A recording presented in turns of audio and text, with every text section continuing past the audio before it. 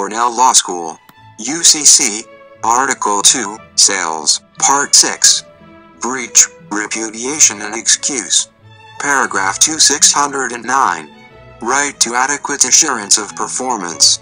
1. A contract for sale imposes an obligation on each party that the other's expectation of receiving due performance will not be impaired. When reasonable grounds for insecurity arise with respect to the performance of either party, the other may in writing demand adequate assurance of due performance, and until he receives such assurance may, if commercially reasonable, suspend any performance for which he has not already received the agreed return. 2. Between merchants, reasonableness of grounds for insecurity and the adequacy of any assurance offered shall be determined according to commercial standards. 3. Acceptance of any improper delivery or payment does not prejudice the aggrieved party's right to demand adequate assurance of future performance. 4. After receipt of a justified demand, failure to provide within a reasonable time, not exceeding 30 days, such assurance of due performance as is adequate under the circumstances of the particular case is a repudiation of the contract. Paragraph 2610. Anticipatory repudiation. When either party repudiates the contract with respect to a performance not yet due, the loss of which will substantially impair the value of the contract to the other, the aggrieved party may, a. for a commercially reasonable time await performance by the repudiating party, or, b. resort to any remedy for breach, Section 2703 or Section 2711, even though he has notified the repudiating party that he would await the latter's performance and has urged retraction, and c. in either case suspend his own performance or proceed in accordance with the provisions of this article on the seller's right to identify goods to the contract notwithstanding breach or to salvage unfinished goods, Section 2704. Paragraph 2611. Retraction of anticipatory repudiation. 1. Until the repudiating party's next performance is due, he can retract his repudiation unless the aggrieved party has since the repudiation cancelled or materially changed his position or otherwise indicated that he considers the repudiation final.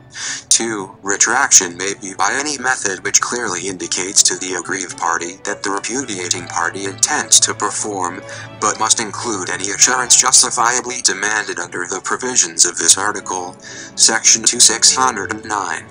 3. Retraction reinstates the repudiating party's rights under the contract with due excuse and allowance to the aggrieved party for any delay occasioned by the repudiation. Paragraph 2612. Installment contract breach. 1. An installment contract is one which requires or authorizes the delivery of goods in separate lots to be separately accepted, even though the contract contains a clause, each delivery is a separate contract or its equivalent. 2. The buyer may reject any installment which is non-conforming if the non-conformity substantially impairs the value of that installment and cannot be cured, or if the non-conformity is a defect in the required documents. But if the nonconformity does not fall within subsection 3 and the seller gives adequate assurance of its cure, the buyer must accept that installment.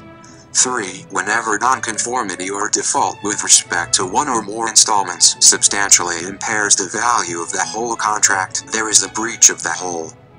But the aggrieved party reinstates the contract if he accepts a non-conforming installment without seasonably notifying of cancellation, or if he brings an action with respect only to past installments or demands performance as to future installments. Paragraph 2613. Casualty to identified goods.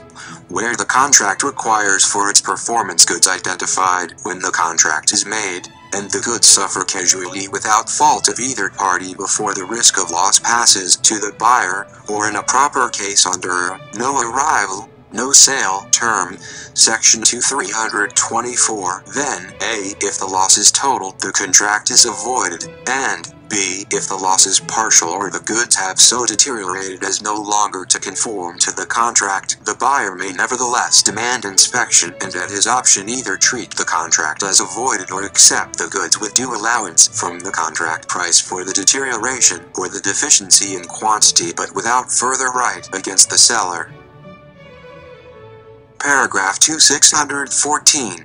Substituted performance. 1. Where without fault of either party, the agreed berthing, loading, or unloading facilities fail or an agreed type of carrier becomes unavailable, or the agreed manner of delivery otherwise becomes commercially impracticable, but a commercially reasonable substitute is available, such substitute performance must be tendered and accepted. 2. If the agreed means or manner of payment fails because of domestic or foreign governmental regulation, the seller may withhold or stop delivery unless the buyer provides a means or manner of payment which is commercially a substantial equivalent. If delivery has already been taken, payment by the means or in the manner provided by the regulation discharges the buyer's obligation unless the regulation is discriminatory, oppressive or predatory. Paragraph 2615. Excused by failure of presupposed conditions.